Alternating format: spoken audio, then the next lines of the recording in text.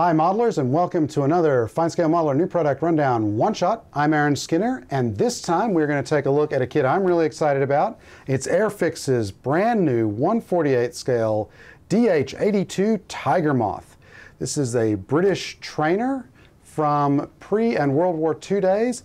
A lot of RAF pilots earned their stripes on this, as well as a lot of other Commonwealth countries.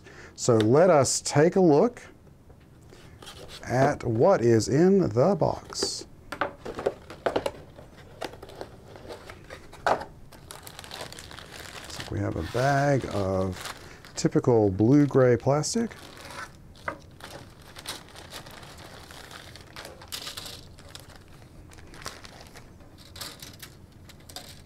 Let's start with the fuselage halves. So we have nice fuselage halves that actually include the engine is mounted at the front of it there, so you get at least a facsimile of an engine. There are optional tails here, one with some kind of extension at the front and one without. And the vertical tail is one piece, rudder is with it, the elevators are with it. There is some detail molded inside the fuselage halves there. Looks like a throttle quadrant and some other bits and pieces, some framing. There's the nose for the airplane. There, the point. And then part of the cowl, various cowl parts. Here are the wings, which are molded as single pieces. So there's full width, full depth, whatever you want to call it. This is the lower wing here, which fits through the fuselage. There's also the tiny little, there's actually optional props there. I need to figure out from the instructions if both of them are needed. And then the upper wing with a center section, looks like a cooler radiator of some sort integrated into the upper wing. They look nice, subtle rib texture.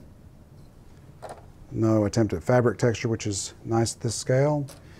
The struts are molded so that they are joined together and insert into the upper wing.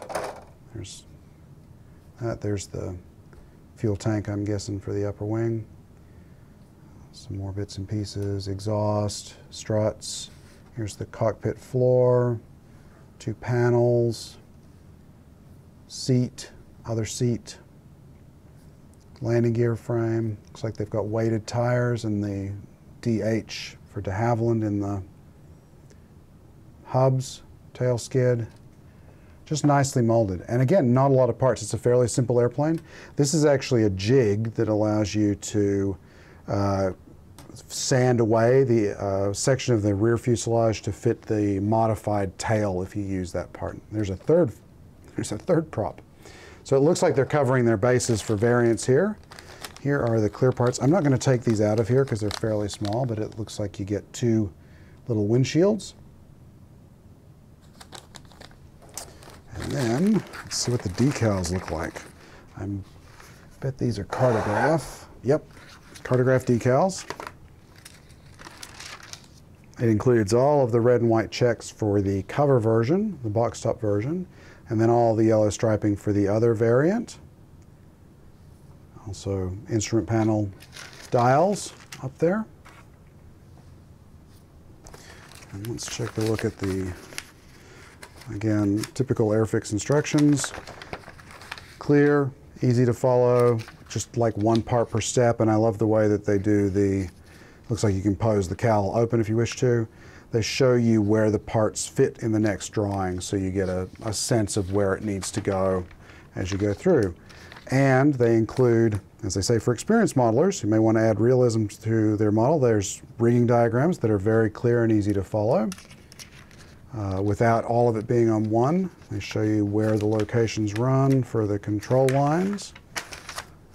Same thing here, it even shows you where the mounting holes should be.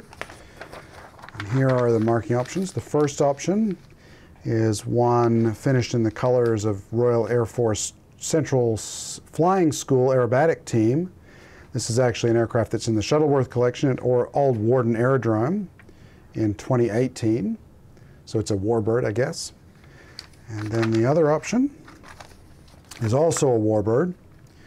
This is one that's at Headcorn Aerodrome in Kent in 2018. Both in wartime colors, or pre-wartime colors, but both colorful.